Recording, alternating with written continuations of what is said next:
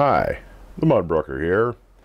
Today I'm going to do a video on chicken fryers and Dutch ovens. I'm using a lapel mic, so hopefully this sounds a little bit better and doesn't get in my way too much. And also, towards the end of the video, I'm going to show you a way to use a Dutch oven that you may or may not have done before. Okay, I'll start off with chicken fryers. A chicken fryer is simply an extra deep skillet. They're usually about twice as deep as the average skillet, and it should have a lid. This one here is an old Birmingham stove and range. It used to be my mother-in-law's. And chicken fryers, like Dutch ovens, can either be enameled like this one or unenameled. This is a Renfro-ware. Even though it's kind of rough on the outside, it's really good iron. And the inside is just beautifully machined. It's glassy smooth in there. Kind of a nice little Dutch oven. Anyhow, chicken fryers, you can either deep fry them with deep oil in them, or a lot of people would also use them to brown up their chicken or beef or whatever they were cooking. Brown it up first, put the lid on, and then put it in the oven to finish. And that's the reason why most chicken fryers have a lid. The problem you're going to run into with chicken fryers is it's fairly common to find them without a lid. And cast iron lids can really be a pain. Sometimes you find Dutch ovens without a lid too. But cast iron lids are fairly uncommon because most skillets didn't have lids to begin with. And the lids, the sizes, don't necessarily match the size of the chicken fryer or Dutch oven you're trying to get a lid for. The size numbers weren't made to any particular standard. This is, I think, a BSR. It might be a Lodge lid. I'm not quite as up on my lid lore as I should be. But hopefully you can see there I scratched it off a little bit. It says 10 1/4. That doesn't really tell you much because the 10 1/4 it's referring to is the measurement from the outside edge to the other outside edge. There's also a number 8 on there below the 10 1/4. You can't see it very well, but take my word for it. Most number 8 skillets are about 10 1/2 inches in diameter.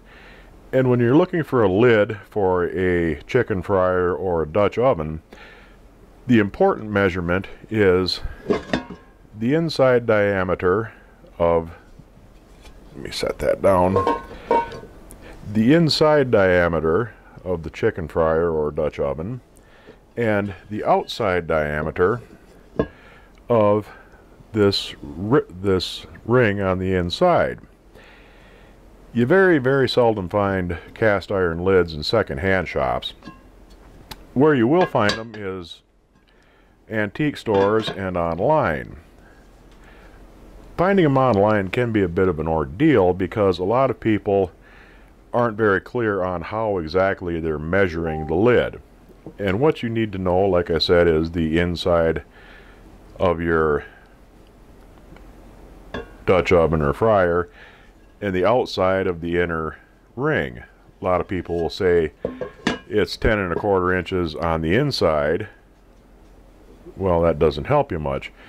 So even if you talk to the sellers, you can still get miscommunications. The easiest way to do it is to go to an antique shop or someplace where you can take your Dutch oven with you and match the lid and see if it fits. This is a Wagner-ware chicken fryer. Flip that over, show you the back real quick, and see that's a Wagner-ware. And it just happens that that BSR or Lodge lid fits it perfectly. This is a Griswold Dutch oven, and that lid also fits perfectly, but it's mostly just chance. If you're trying to find a lid, ideally you'll have something like this, which is marked 6 ways to Sunday. You know exactly what it is. It's a Griswold number 10 tight top Dutch oven lid. And on the back side there's patent dates. There's a Griswold logo. That's a slant logo, they call that. You can see the letters are somewhat italicized. And down below is a catalog number. So you can match up the logo, the catalog number, and everything else, and you'll have a lid that perfectly fits your number 10 tight top slant logo Griswold Dutch oven. Problem is, most times you're not going to have that advantage. You'll just have a lid that happens to fit. But there is an alternative. What you will find lots and lots of in secondhand stores are glass lids and metal ones.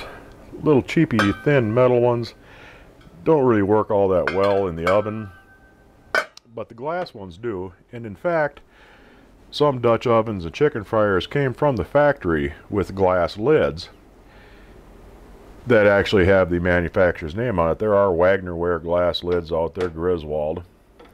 But the thing you have to watch out for is sometimes they have a cheap plastic knob that isn't oven safe. If you put it in the oven, the knob will melt. This is a good one. I've used this in the oven before, and that is oven safe. But this one wouldn't really work because it doesn't have a lip on the inside. Even though it fits the outside edge is good, it'll just slide around, and you don't want that. Your best bet is to try and find a Pyrex glass lid with a knob molded in. This one doesn't quite fit. It's a little bit too small, but it has a ridge on the inside. And take your Dutch oven or chicken fryer with you and just match them up. And usually lids like this in a second-hand store like a Goodwill or St. Vincent de Paul are only $1 or $2 a piece, so you can find them pretty cheap. And with a little bit of luck and a little bit of hunting, eventually you'll find something that fits just right. So that's about it for Dutch ovens and chicken fryers. They're nice things to have. Like I say, you can find chicken fryers without a lid fairly easy. They're not hugely expensive depending on the brand and the age of them. They sell for anywhere from $25 to $40 generally, sometimes more if it's a vintage Griswold. But they're a great investment. You can use them for a lot of things. And once I get all this stuff cleared off, I am going to set up and show you how to make popcorn the way your great-grandma did. Alright, I have my Dutch oven on medium-high heat. It's warming up. But as always, the first and most important ingredient to any recipe is alcohol. And today I'll be drinking a good winter drink, grog.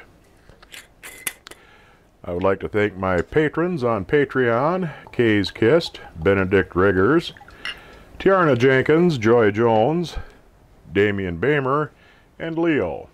Here's to you guys, and your support is greatly appreciated.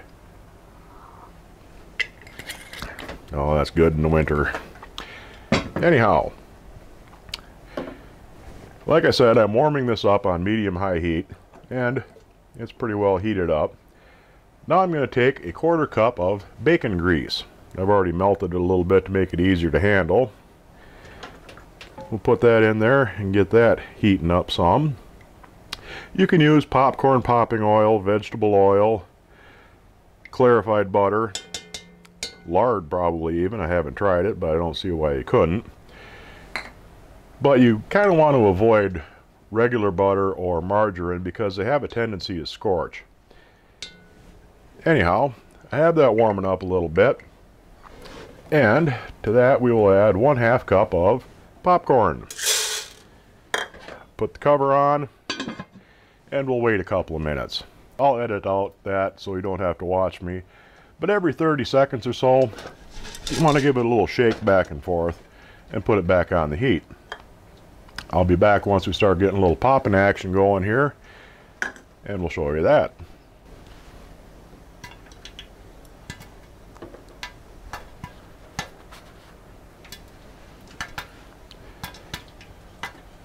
You can hear it starting to pop now. Took about 2 minutes for that. And once this starts popping, it'll start off slow, but then all of a sudden it'll take off and it'll really seem to pop almost all at once. And hopefully you'll be able to hear that.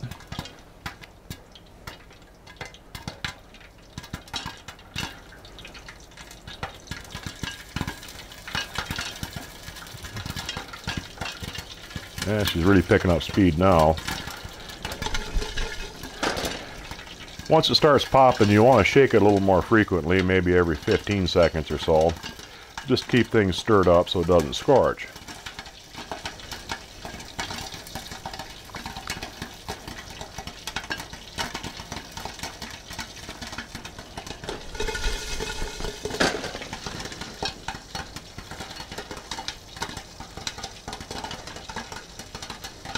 You can see it's spitting a little bit of steam and water out the side. That's normal, don't worry about that. You want to listen to it until it slows down.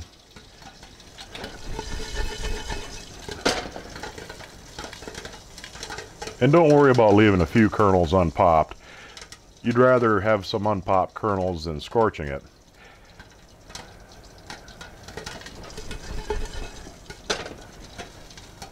That sounds like it's pretty much done, so I'll turn the heat off. Take it off the heat a little bit. Let her sit for just a minute to cool off, make sure everything's done popping. And I got a hot burner right here in front of me, so this is a little bit tough. But take the lid off.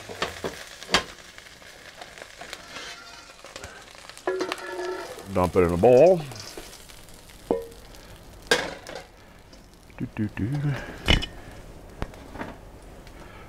Give her some salt.